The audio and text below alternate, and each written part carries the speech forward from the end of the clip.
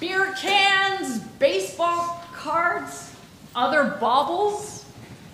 I really don't get the point of collecting things, really. My older brother collected beer cans. My son Micah collects anything, but lots and lots of beer. I find dirty socks like a collection, but no. Baseball cards, tons of baseball cards. But even as a kid, the only thing I considered collecting, can anyone guess? No, we didn't do Disney. Disney was a later, I drank that Kool-Aid later in life. Shoes. What? Shoes. Ooh, good guess. No. Barbie dolls. Oh, no. No. Nice try. How about a hint? Coins. Remember me? I'll push a kid out of the way to pick up a penny? But that was an old sermon a while ago. Not really. Well, not into traffic at least. So, no, I collected coins. And it made sense to me because coins, you can get something that might be worth a lot. Like this one is in its own case. A 1964 50-cent piece. Another 64-cent piece. A Liberty, this must be $1 coin. These are some things that I collected, a few of them. And the thing is, they don't lose their value. I can't go anywhere and get a piece of candy with a baseball card. But if I really wanted to, I could use this at its face value at least and buy something. So I have those coins here. But even when I started traveling overseas, I would collect coins. And here I have a bunch. Does anybody catch very well? Anybody want to? I was going to toss some. I shouldn't. Here, look, I got some coins here. I'll walk them around. I'll expect these back. So we pass them around. I got a bunch of them because a lot of them are Canadian. Those appear everywhere. But just pass these around. So I got these, Canadian coins. This is a franc from 1943. I did not find that. I think that was my mom, actually. I also had to pass these around a little. I had also some coins from Thailand, and I don't know where those got to. So, yeah, I collect the coins. A lot of those are euros from my trip that we just took this past spring. And, I didn't want to exchange $1 in euros, euro coins. So, yeah, those coins are great. Now, I don't know, are there any heads on any of those coins, people's faces? Yeah. There are some. Do you know who that is? I don't know who it is. Queen Elizabeth. Queen Elizabeth. There might be Queen Elizabeth on the Canadian, yeah. But not everyone would go, oh, Queen Elizabeth. Some of them, those heads, those people, those markings are actually kind of meaningless here in the United States, right? Because those coins have no value here. I have tried to pass them off at the bank and other places, and it just hasn't worked. They are practically worthless here. I'd have to go back to Europe and to use them. That's the thing with coins. They're only good where the image stamped on them is recognized, where the title, the words, the things are recognized, where they are legal tender. Take the coin that the Pharisees and the Herodians had with them when they wanted to trap Jesus. Now, Matthew, one of these Gospels, is giving us a hint too that, of course, he says it's a trap. But the title of a Herodian meant that this group of people were supportive. They supported King Herod, who actually was a puppet king of the emperor. So these are the political, religious leaders of their day. And so they wanted to trap Jesus. And so they asked him this question: should we pay taxes? Okay. Jesus, we'll get to this. He says, show me the coin, right? Now, the image on the coin that they had was the emperor. The emperor of Rome. That was the legal tender of the time. And by stamping his visage on the coin, the emperor was claiming sovereignty, loyalty, power throughout the land. As one commentator said, as I was doing the studying for the text, Roman coins, the point of them partly was to ask, or actually answer, who's your daddy? It's the emperor. Who's your daddy? So the emperor was claiming all of this with those coins. These are also the same coins that the people, mostly the poor, had to hand over in taxes so that the Romans could build their roads, march their armies on them. The money that was used to pay for the swords, the weapons, the horses, the chariots the Romans used to conquer, control, and oppress the people of Palestine.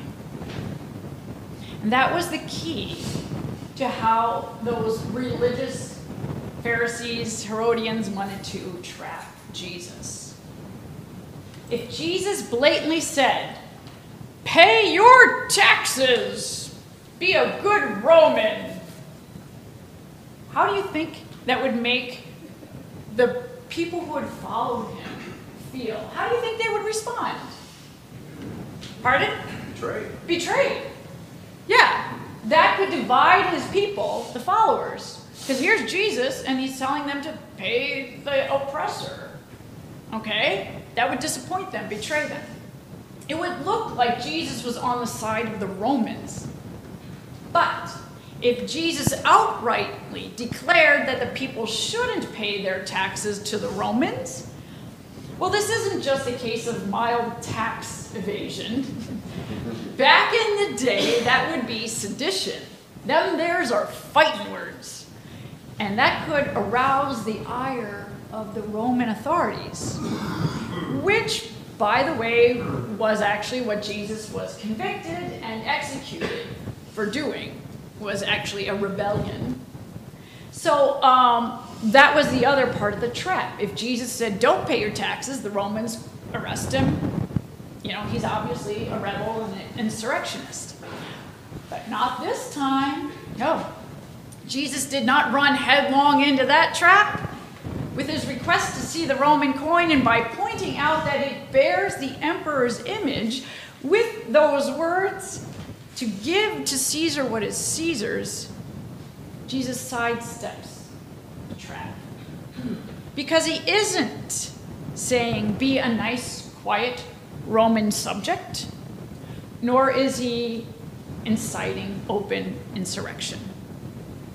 With those words, Jesus, Matthew, as he shows us, is one kind of smart cookie.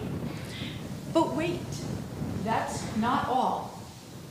You see, today's lection, this story, this lesson, this gospel, is what I would call a twofer. It's a two for the price of one. Because asking about the icon, that's the Greek word for the image that Jesus used on the coin, Jesus reminds those around him, those hearing these words, those early Jewish followers, he recalls for them the words of Genesis chapter 1, verses 26 and 27, which are kind of like, so God created humankind in the image of God. Now, this isn't the translation, but man, woman, trans, non-binary, all of us humans made, bear carry the image of our Creator, the Divine One. Each and every one of us, whether Jewish or Persian, it doesn't matter what flag we fly, what language we speak, where we live, we bear God's image. We are God's currency. And that's what we hear about in that first reading for today, which declares from that prophet Isaiah that the Persian king Cyrus is God's anointed. The Hebrew word is Messiah. Sound familiar? Yes, King Cyrus was the Messiah at that time. God was using Cyrus to defeat the Babylonians and send the exiles back to Jerusalem and the Holy Land. It doesn't matter, according to Isaiah, if Cyrus worships or claims some other deity. Yahweh, the God who will be, who he will be, they will be, claimed Cyrus. This is actually kind of the opposite of this whole separation of church and state. This is God saying, no, this is all my stuff. It doesn't matter. It's almost, as you noted in your liturgy, Bob, it's like almost the start of the two kingdoms. To see that God's sovereignty is over all, state, church, everything. So unlike the coins that we have all around and we value so much, we people, rulers to the youngest one, we are emblazoned with the image of God. All of us, everywhere. And we are holy currency to be used. That's what Jesus is also saying to us. Give to God what is God's. Now, you aren't going to find a coin, at least maybe here. Well, it says in God we trust, but nothing's bearing an image of God, in a sense, but us. You are all, in other words, very valuable. You are all worthy. You never can lose your value. Unlike beer cans or baseball cards or stamps or whatever, coins even. You never lose your value. No matter how small or old or young or tired, no matter what others may think of you, you never lose your value. Because you bear God's holy image, and that gives us power. It gives us purpose. We are not meant to just hoard and collect and stash away God's goodness somewhere, like a bank or something.